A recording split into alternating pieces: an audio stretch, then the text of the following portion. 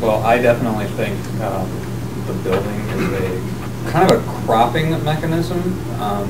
The idea of learning in general is so vast and inexhaustible that the minute we get inside of a building and we're limited by not only the walls but what can be expressed within a controlled space, makes lessons far more intentional and therefore allows us to have some sort of consistency amongst everyone that's involved. Even on a more basic level than that, it's a backdrop. It's not really active all the time in our minds. Whereas teaching might seem like an activity that happens within a space, the space itself has a direct influence on the nature of the activity. So a one-room schoolhouse has a very different type of education and feeling than, I don't know, an inner city high school with several hundred students in it. Can a vacant building be a place for education? Absolutely. It's a blank canvas. So as you said before, it's broadening your spectrum of what you can do in that space. So in just more of a literal sense of an open, empty building that is kind of broken down and not much in it, sure, you can use that empty space as whatever you want. But what can you teach there is more the question. But also the history part of it too, kind of like a blank canvas. That there was something going on there at one point, and at one point or other, I mean, there's still a history to it that I think that still is valid to study upon as educational.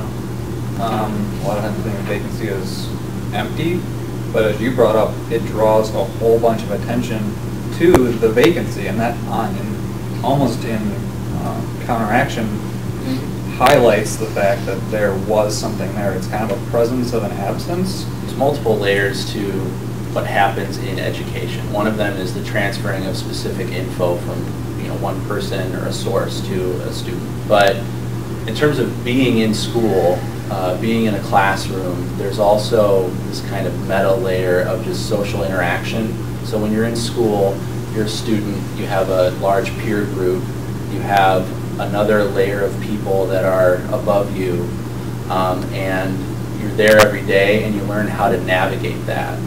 And by taking out the human interaction aspect of education, then that's a big part of social learning.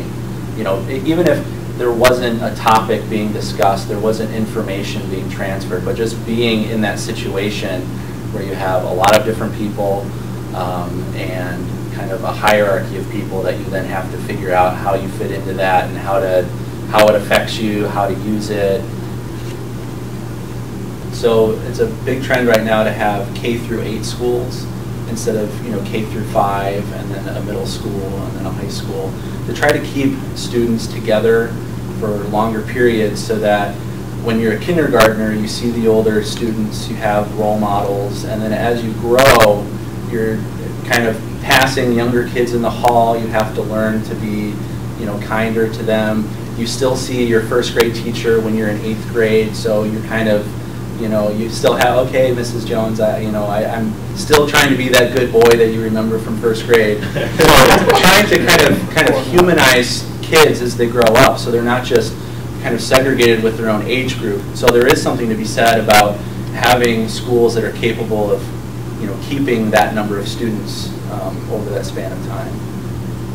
And this is outside of the traditional educational conversation, but the new media can kind of bring knowledge and bring education into more aspects of someone's day.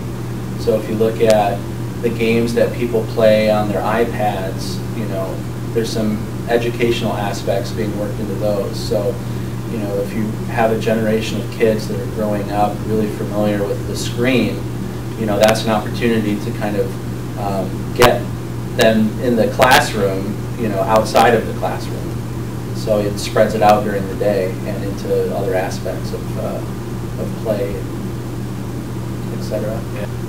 I would think about it too in terms of the user or just people in general, because there's this theorist, and if the lineage of communication first was orality, then went to literacy, people reading and writing, and now we're kind of in what he calls electracy, which is basically all three in digital media. So I would think about different generations and how they might experience that differently. Kids are used to having all this media and information at their fingertips, which we didn't really have that necessarily when we were really little. So that might impact how you think about program and the user.